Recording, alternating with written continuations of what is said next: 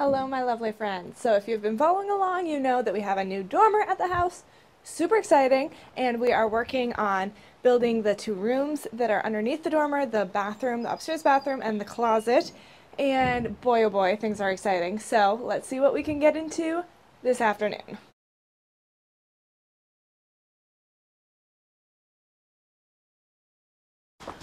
So do we have to have this on all? No. It's just where the Just things are where going the- up to yeah. meet. Yeah.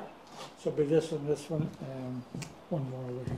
So for the like for the sheetrock, is this good to nail it into, or do you need strapping? I'm going to strap it because I like the 16. I don't like the Right. 20. So the strapping is underneath that. Yes, in a big one this way. Okay. That is such a nice size closet. Huh? That's a really nice size closet. You like that? Yeah, that's big. Yeah, you have quite a bit of room both sides. Yeah. And it'll be nice in the middle where this is to have shelves or something. Mm-hmm. And then you could still have shelves on top of the hanging clothes also. Yes.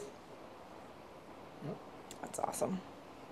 I think in my closet I did two rows. I did a bar down here and a bar up here so you can hang. Yes, that's what I'm planning on doing on one side, and then side. one side do it all the way for dresses. Full, yeah. Because you probably don't have very many dresses to hang up. Hey, this is pretty close to centered. Uh-huh. This is pretty close to centered. There's 34 Yeah. inches and 33 inches. Yeah, I knew it was coming out fairly close. Because I had no idea where it was going to be.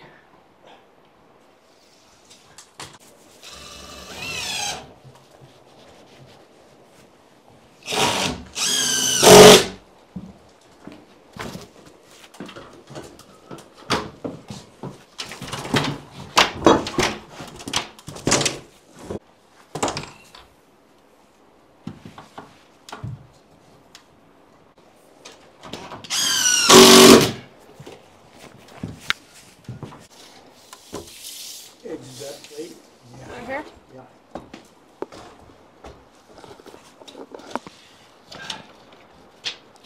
97. 97? Will do.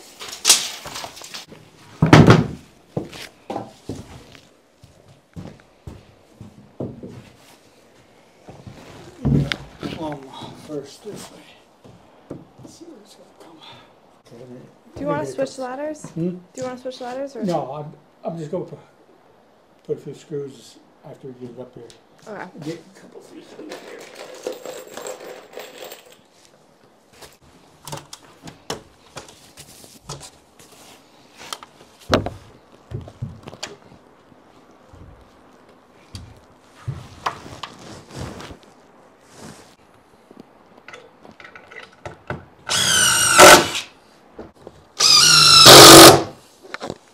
Looks pretty good.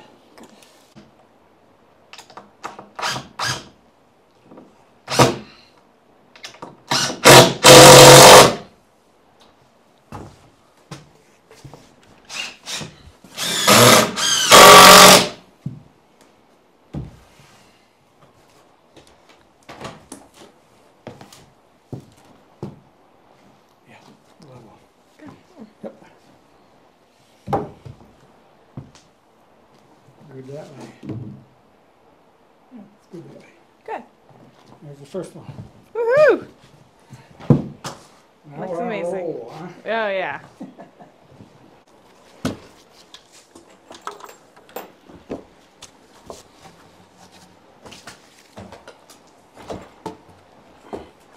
Yours is going to go right flush with the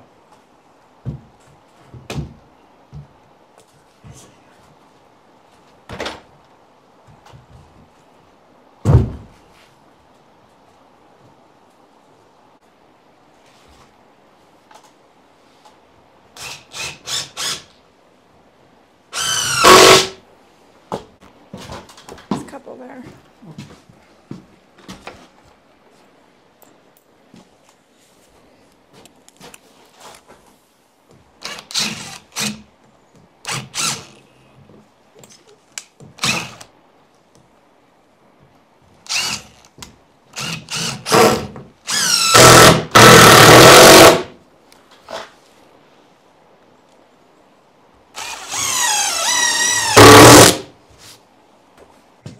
got a little bit trickier on these boards going up for the hallway wall because the bottom had to be straight because of the flat floor, but the top was the angled ceiling wall. So we had to do an angle on the side, which we used a little template piece of wood, and then on the bottom we used just the straight cut. Yes, right here.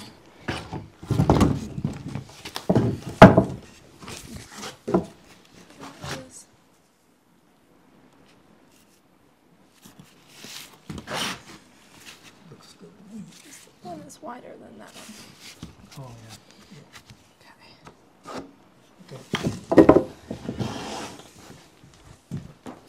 yeah. You know what you're doing. I don't know about that.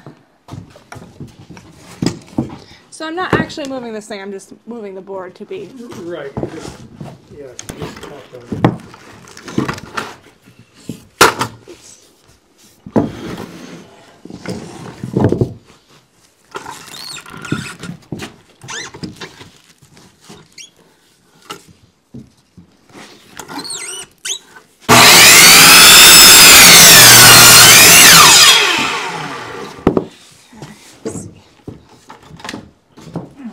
No, but this thing is supposed to move, so It's supposed to what? it turns somehow, Yes, right? it does. You can do a bevel that way with that. Gotcha. We could, Well, I mean, it's not a big deal, but yeah, we just. might as well put it that way, so that way, because when we're doing all these cuts, then we won't have to, you know, we just put it right. Right.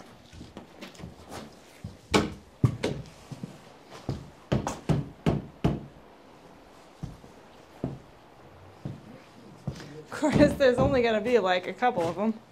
Yeah, there's only gonna be, there ain't gonna be very many. Well, we may double it.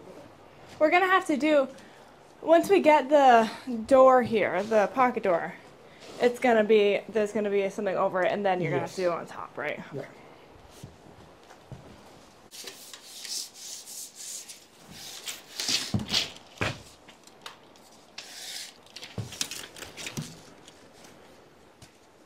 $99.75.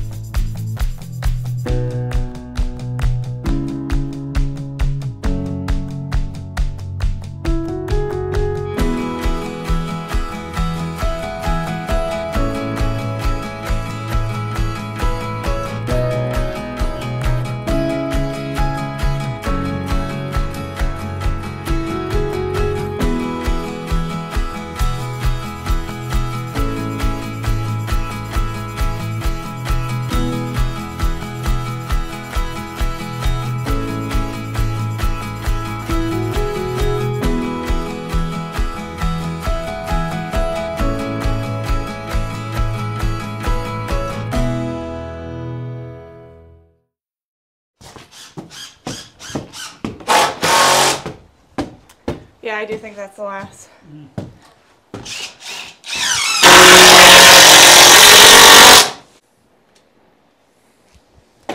Yeah, and put the lid on there and see what you get.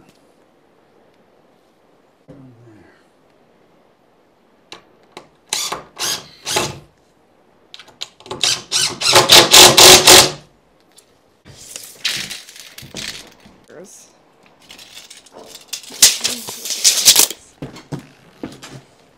93 3/4.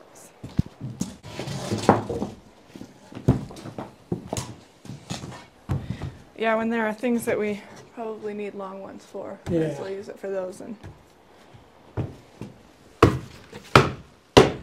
okay, so Jay and I are calling it quits for today. We need more 2x4s, as always. Seems like a recurring theme. It's crazy how much lumber you go through when you're doing this stuff. It's a lot. So we have these walls to stud on this side of the bathroom. A couple more there. This is going to be a pocket door, like we've mentioned. But the closet here isn't going to really have studs on this side because this is all going to be door. We're going to have to put a couple on the two ends and build this little cubby from the bathroom side, cubby, and then part of the closet. So I feel like that will be really a lot more clear once we actually get it built, but really exciting. So I wanted to talk to you guys a little bit about the bathroom. I have some ideas and some things that I've decided, which I don't think I've told you yet. So first of all, the shower, which is going to be right behind me, with this beautiful, humongous window. So excited. So it's going to be 30 by 60. Last time we spoke, I believe I was leaning towards or considering a glass half wall, but I've changed my mind. First of all, I'm going to show you the design of the bathroom in case you forgot. So this is what the bathroom is going to look like, give or take. So this is the little closet thing that I was telling you guys about, which is going to be just shelves that I'm going to have towels in, etc. And on the bottom, I would like to have my laundry basket that can slide into this little cubby. I've got a little radiator here, and then the shower in the back, the toilet, and the small vanity. So with the shower, a lot of people said that it is hard to keep glass clean for shower walls, and I wouldn't say that I'm a dirty person per se. I keep things very, very tidy, but I don't necessarily clean all the time. So for me, it's very important to have things that look like clean, even if they're not. And from what I hear, glass is not one of those things. So I've talked to a couple people who have this kind of bathroom situation, and they said that they really liked it, and that is a half wall or a partial wall made out of like tile or whatever. So it would be, you know, about yay high or whatever, and then it would go to here, and then you'd have the walk into the shower. Another neat thing that I want to do is, so the shower is going to come out of here, or here, whatever, blah, blah, blah, this side, but you're walking in on this side, and I want to have the handle to turn it on and off on this side. Brilliant, right? That way you're not getting wet, cold water, trying to turn on the water, hitting you, all that stuff. So that's what I'm thinking. But for the half wall, just kind of have it and then like walk in and have like a lip on the bottom so that it's not getting wet everywhere. The people that I know who have that kind of shower have given me great reviews, and I'm very excited about that. I think it's going to look really nice. I'll see if I can find a picture in case you aren't picturing it in your mind. So that is my plan for the shower layout. But one thing that I wanted to talk to you guys about, because I'm very curious if anyone has ever heard of this and or used this, it's something I found on the internet. Okay, so it's called microcement. Have you guys ever heard of that? Yeah, I hadn't either. But I found it on the internet, and I looked at it, and I was like, this is the most beautiful thing I've ever seen. Now, you might think I'm weird, but like, what I think is just so beautiful is like just like clean lines, and I don't know. Okay, so let me show you some pictures of what I'm talking about. Basically, it is this cement of some sort that you would like put on. You kind of like put it on like you would cement. I don't know. I need to look more into it, of course. So I've done quite a lot of research about it, but it's still kind of like a scary thing. People have said that it's really good because it's kind of water resistant on its own, but then you put like a waterproofing coat on it, and it's like all waterproof. And they've said that it's so easy to clean, like the soap scum and stuff just kind of like rolls right off of it, and it's just like really, really easy. And it doesn't look like, it's nice because it doesn't look perfect, and that's like intentional. So it's kind of like, you know, it makes me think of like the Greek islands, like that kind of look. And that is just absolutely stunning to me. So from what I've read, it's like fairly affordable compared to, you know, other things. And you can actually do like, you can do your ceilings, your walls, you can even like do floors like people do. You can do the entire room in it. And it comes in like a whole bunch of different colors. I would probably do white or white-ish. But I don't know, it just looks so absolutely stunning to me. And I know some people, you know, don't like this style or whatever, but whatever. I just would like to know if anyone has any experience with it, good or bad. Please let me know in the comments below, or if you've even heard of it. I've never heard of it, but I know the pictures and the blogs of people doing it DIY, you know, they just look so beautiful. And the blogs that I've read about it, you know, people had really good experiences with it. So yeah, that is definitely something that I'm considering for the bathroom. If I don't do that, like the shower, I will probably be tiling it, you know. And that's another thing is that people say, you know, with tile you have all the grout lines, you have to keep clean and stuff, but with this micro cement, you know, it's so easy to clean. There are no grout lines. It's just, I don't know. It seems like a really good thing to me. But I don't want to get my hopes up or whatever because, like I said, I don't know. But of course, I haven't made any decisions. I would just love to know what you guys think about that, if you think it's a good idea, or if you have any experience with it. Because my goodness, it is so beautiful to me. But anyway, speaking of beautiful to me, this whole room, so stunning, so exciting, so wonderful. So as always, I will keep you updated on the exciting things going on here at the house as we continue the studying of the upstairs bathroom and closet. Does it get any better than this? I don't think so. I will see you guys next time on A Drill and a Dream.